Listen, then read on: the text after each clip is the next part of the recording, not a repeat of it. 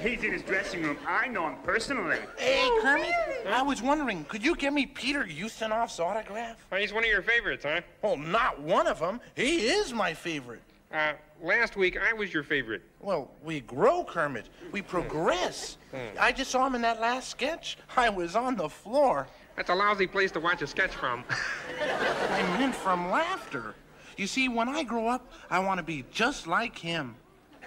Last week you wanted to be just like me. I was wrong. Kermit, I'm in my formative years. Oh, if you had a choice, well, which would you choose? Would you like to grow up and be an international star? Or would you like to grow up and be a frog? I'd turn green with envy, if I weren't already green. Well, I hope I didn't hurt his feelings.